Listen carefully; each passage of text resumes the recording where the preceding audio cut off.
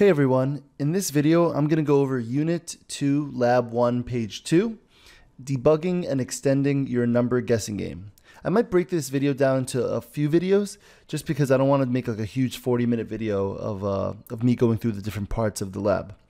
But let's get started on number 1. We want to analyze and debug this script. It's actually different than what I had in page 1 if you saw my previous video. But this is what a lot of my students ended up coming up with the first time they made their game, right? And it looks good. It looks like it's good code, or a good clean code, or a good script. So what happens is, I'm going to walk through the sequence, right? We're going to create a script variable called secret number on the first line. On the second line, we initialize that secret number to pick a random number between 1 and 10. And then I'm going to repeat this block of code right here, this ask block, until the answer equals a secret number. So it's going to keep doing whatever's inside the repeat until answer, the person's answer, equals a secret number. It's going to say, guess my secret number. And then once this is true, once answer equals the secret number, it's going to get out of this repeat until block, and it's going to continue on to the last block, which says, you guessed it, for 2 seconds. And that makes sense because once they get it, they don't have to keep getting asked to guess the secret number. They already guessed it right. So the game ends when the person guesses the number correctly. And this looks great. This looks great. But if you think about it, there's a bug, right? And not only because they told you here, but some of you guys may have played the game multiple times and found the bug. Now over here on the right side, it says if you build this to try it out, have it pick random numbers from 1 to 3 to make the bug occur more often. So I'm going to do that. I'm going to pick a random number from 1 to 3. I'm going to hit apply, and then I'm going to play the game. Oh my gosh, it says you guessed it. Like that's the bug just the first time. Actually, I played this game a few times because I made it a few minutes ago. But there will be times when I press the game. Okay, here it didn't happen. But let's say I guess 1.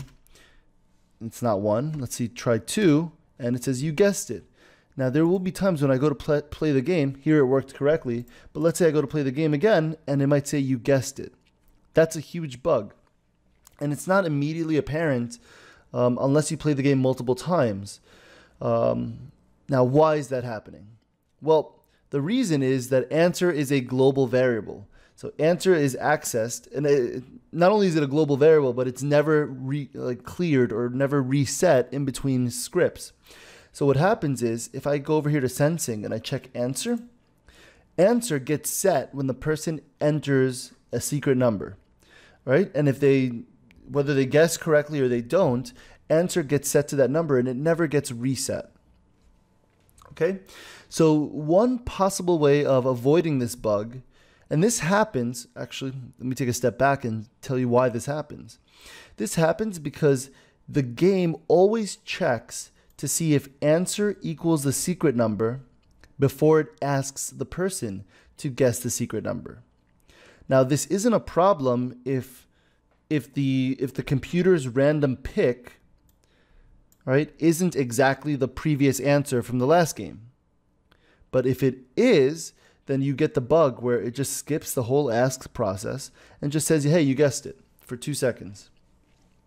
Okay, so one possible solution is to always ask the person to say the secret number before you check to see if answer equals the secret number. Because we have a problem here.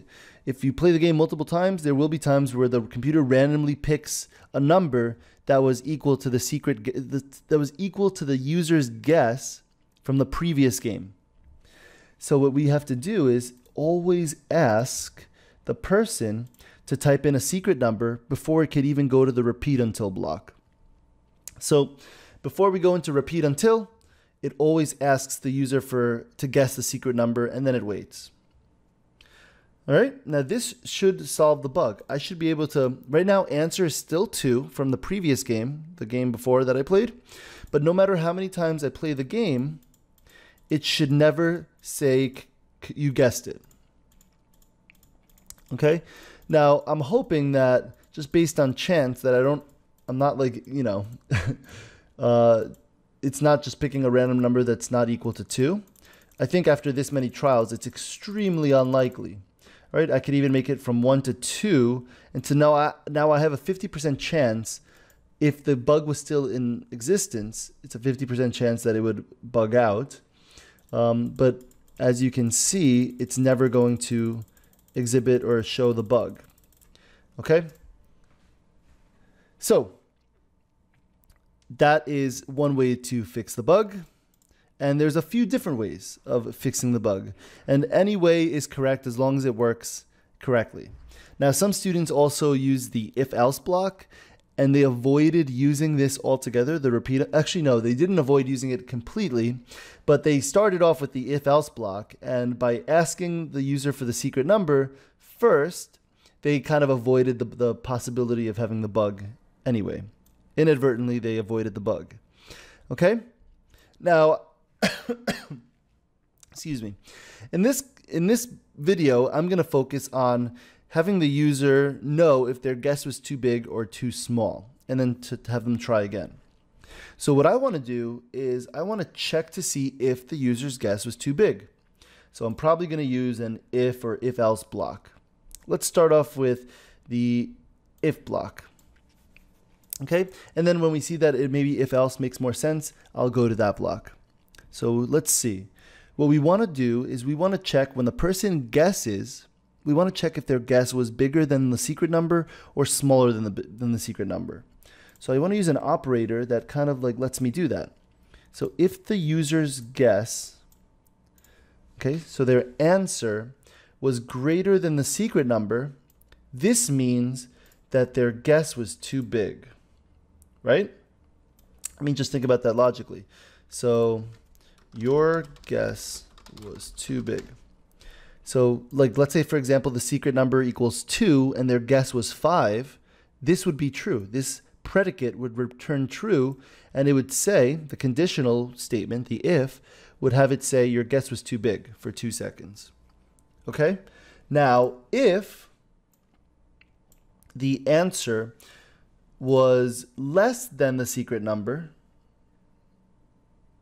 so let me pull this block over. If the answer was less than the secret number, then that means that the person's guess was too small. Your guess was too small. Now you'll notice that I'm not dragging all of the blocks over here from the command palette because I'm just like right click and duplicating. So that's kind of like me like using shortcuts in Snap so that I don't have to like rewrite everything or find all the the blocks in all the different parts. If I already have them up here, it's easy to duplicate and then modify them a little bit. But now my question is, when do I want to check to see if answer is greater than or less than the secret number? Well, let's see. Does it make sense if I put it outside of the repeat until? Okay, like before. So after the person guesses once, it's going to say your guess was too big or your guess was too small. But the problem here is it's never going to ask them again. Okay, so for example, if the answer was too big, actually, no, this might work. Let's see. So let's walk through it slowly. So if the person guesses the secret number, or sorry, if the person guesses and their answer was bigger than the secret number, then it's going to execute this say block, which says your guess was too big for 2 seconds. Then it's going to move on down to here, and it's going to repeat this until the answer equals the secret number. So let's see if this works. So if I say, let's say, pick a random number from 1 to 10. Let's say the computer's number is 2, and I guessed 10. So it's going to say your guess was too big, and then it's going to go into guess my secret number and wait. And then it's going to go into this repeat until block. That's a problem because it's not checking to see if the answer equals the secret or is greater than or less than the secret number every single time. So it looks like I'm going to have to put these if blocks inside of the repeat until because we wanted to check and tell the user every single time if their guess was too big or too small. Okay, I hope that makes sense. So basically what I'm doing is I'm trying to think about what's going to happen before I actually just click on the number guessing game and try to guess and try to see what happens. Okay, I really want to think it through to make sure I understand it. Okay, so I'm going to pull these out, and maybe it would make sense to check before, okay, check before I say guess my secret number again and wait. So let's see if this makes sense. All right, so if the answer doesn't equal the secret number, it's going to go into this block area. Okay, so it's going to check to see if answer is greater than secret number. And if it is, it's going to say your guess was too big for 2 seconds. Then it's going to check to see if answer is too small, but we already know that it's not too small if it's too big. And then it's going to guess my secret number and wait. So I kind of see like an area where I don't need this if block. Let me just pull this out for a second. I don't need to check if answer is less than secret number if I already know that the answer is bigger than the secret number or is greater than the secret number. Okay, so I don't have to check twice. So maybe it would make more sense to use an if-else block. Okay, so that way I don't check twice when I know that the second one can't be true, for example. So maybe I should just check to see if answer is greater than the secret number. Let me make sure I don't mess up the code over here. Let me get rid of this if block here. So what I want to do is I want to tell the person that if their answer is greater than the secret number, then their guess was too big. All right, so I'm going to put that over here. All right, otherwise, I mean, the only other possibility, if it wasn't too big and it wasn't equal to the secret number, that means it was too small. So I'm going to take this block and put it right down here. Your guess was too small for 2 seconds. And if I think this through correctly, if I thought it through correctly, then this should be good code. All right, and I can get rid of this extra code. All right, the other one, just to recap, it was silly for me to ask 2 if statements in a row. Let me just bring this back over here. This over here on the right is silly because it's checking, hey, is answer greater than secret number? And then it's checking if answer is less than secret number. And if I know that this is true, then I don't need to check this because I know that this will never be true. If the answer actually is greater than secret number, I don't need to check if it's smaller now. Okay, so that's what I mean. Let me get rid of these if blocks. And this if else makes a little bit more sense. So if the answer is greater than the secret number, then I know my guess was too big. All right, and it will never go into the else block. It doesn't have to check again because it knows that the guess was too big. But if this was not true, if answer is not greater than secret number, that must mean that it's less than secret number. So I can just say, hey, your guess was too small. And then what I want to do is I want to have the user guess again. So guess my secret number and wait. And it's going to do this all over again. Okay, so let's see if this works correctly. Logically, just by going through it, it looks like it makes sense, but I just want to double check. So I'm going to play the game, guess my secret number, and this is from 1 to 10. So let's guess 1, and wow, of course, I guessed it the first time. Let me play again, guess my secret number, and let me guess 2 this time. Your guess was too small. Good. Let me guess 10. Your guess was too big. Awesome. Let me guess 9. Your guess was too big. And let me guess 3. Your guess is too small. So let me go to 4. Your guess was too small. Let me go to 8. Your guess was too big. Let me go to 7. You guessed it. And the game is over. Perfect. It looks like it's working correctly.